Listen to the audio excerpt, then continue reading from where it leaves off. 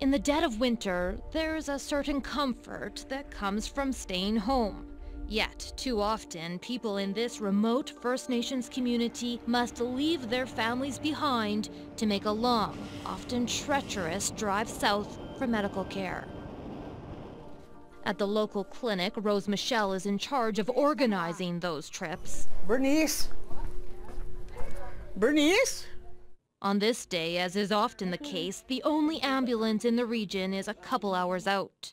You're just gonna go meet the ambulance halfway. So Michelle gets a secretary to transport a critically ill man. 3,000 people live on this reserve. Last year, there were 750 emergency medical evacuations. That's at least 2 a day. And on top of that, another 5,000 trips out for other medical reasons. This is supposed to be our radiography room. However, we did not have the proper equipment. They had the vision, but not the money for equipment and trained staff. So it becomes a grueling journey for every X-ray, ultrasound, or appointment with a specialist. 4 to 6 hours south for a medical trip. And then sometimes we're seen for half an hour. And then we trek back home for another 6 hours. Terrifying for this young mother, but Karen Charles didn't think she had a choice. When she arrived at the clinic yesterday, her son could barely breathe. He was vomiting and he had severe diarrhea. But then, help arrived in a way she had never imagined. Good morning, you guys. Hi. This is Rosie the robot, and she's back again today to follow up. Good morning, Mom. Hello. Long time no see. The robot operator is 500 kilometers away at the University of Saskatchewan.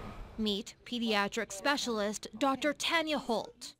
I'm going to come up a little closer, and if Mom, you wouldn't mind taking off his shirt. In the past, Dr. Holt would have received a phone call from Pelican Narrows. Often, without seeing a patient, ultimately we determine we're going to have to bring them. That involves an incredible amount of resources. One trip by air ambulance can cost up to $10,000, but this time it wasn't necessary. Okay, so let's go ahead and take a listen to him now and see if he's improved. With the robot, Dr. Holt can see, touch, and test Jesse.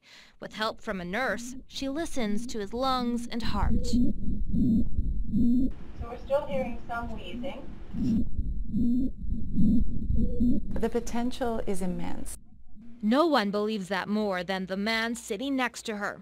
Dr. Ivar Mendez is a world-renowned neurosurgeon and scientist. He's pioneering the use of remote presence technology in Canada. What this technology will do will allow us for the first time to reach the patient where the patient is, regardless of where they are, and to bring the specialist, to bring the expertise that that individual needs in a period of time, in real time. His passion began more than a decade ago. And we're just going to get going now, okay? Okay, go ahead, Simon. In 2002, Mendez made history. From Halifax, he used a robotic arm and camera to assist with a brain surgery hundreds of kilometers away. 5 years later, he introduced the first robots into patient care in Nova Scotia. And this is your patient, Valerie, Dr. Mendez. Hi, Valerie. Hello, doctor. Then, as part of a pilot project, he put a robot in an Inuit village on the northern coast of Labrador. It reduced the need for medical evacuations by 60%. It is clear that we cannot put specialists in hospitals in all the communities, in Canada. But what we can do is we can be more effective and more efficient in using the resources that we have in the cities, for example, to be able to take care of patients wherever they are. Makes sense.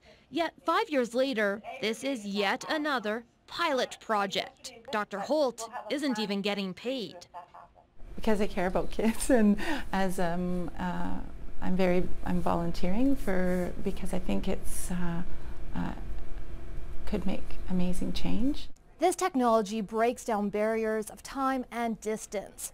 For a patient, it's just as easy to see a specialist on the other side of the country as one in the nearest city. And that challenges our entire healthcare system, from regulations to how doctors get paid. The barriers of this technology are not technological. There's going to be barriers that have to do with who gets paid and how much you get paid by seeing a patient at a distance. Yet Mendez is unwavering in his vision.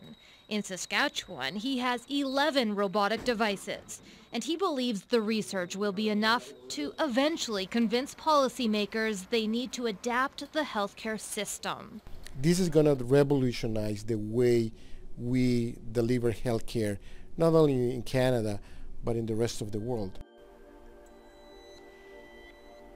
It's already making a difference on this remote reserve. A young mother worried for her son and scared to leave her community. Okay, thank you for coming in, Mom. That's fantastic. Now able to get her child the care he needed faster than ever before and close to home with the help of a robot. Bonnie Allen, CBC News, Saskatoon.